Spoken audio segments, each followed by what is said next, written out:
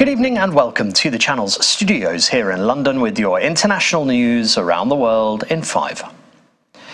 Israel says it has encircled the Jabalia refugee camp, which was once the largest in Gaza. The military claimed it was being used as a Hamas base. Meanwhile, Israel continues its bombardment of the southern Gaza Strip, including the city of Khan Yunis, which has been partially evacuated.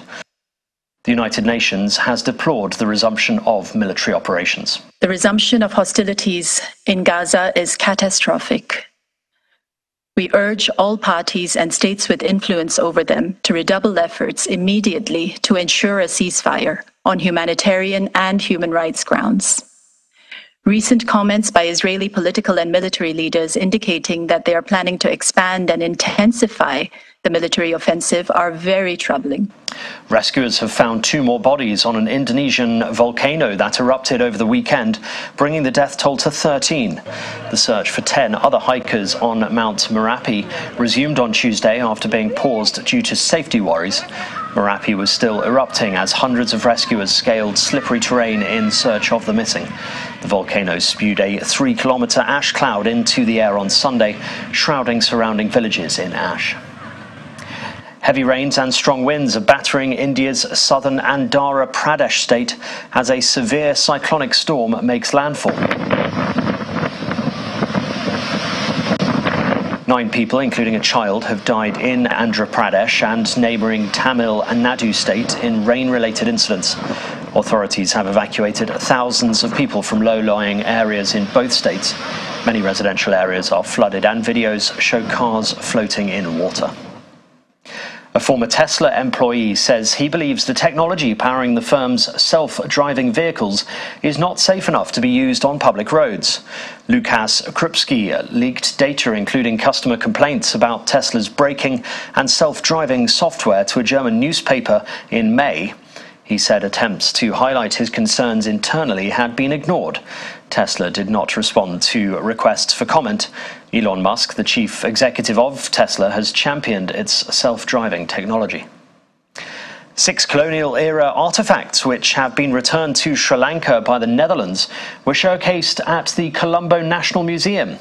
The colonial artefacts include the bejeweled cannon of candy made of bronze, silver and gold, seized in 1765 by soldiers of the Dutch East Company and displayed in the Prince of Orange's cabinet of rarities and later the Rijksmuseum in Amsterdam.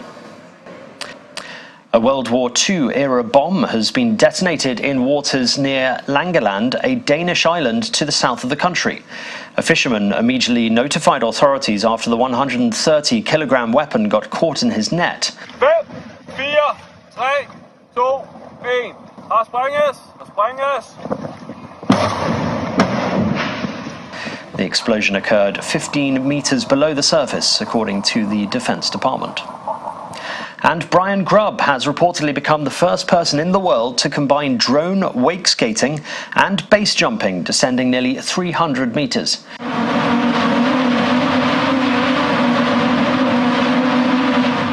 Grubb started his journey on top of a sky bridge at a Dubai resort's infinity pool. He began by wake skating 94 meters across the rooftop pool before leaping over the pool's edge into a 77-story base jump.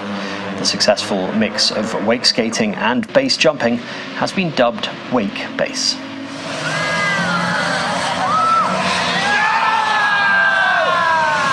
I mean, once I got in the pool, I got like a little turn into the pool and set up for the ramp, and then I had good speed at the ramp. David had, like, the drone pilot had perfect speed for me. As soon as I got to the bottom of the ramp, I just wanted to really make sure I focused on getting that grab, and then as soon as I got the grab, I just kind of looked up at the drone, and that's when I kind of bailed off the board. I made sure I was clear of the tether and just had a nice slow barrel roll, and I was kind of going with the building, like, down the way, and just had sick visuals, like seeing the side of the building and like looking out over the water out here. And that's your international news around the world in 5. Now back to the channel's studios in Lagos.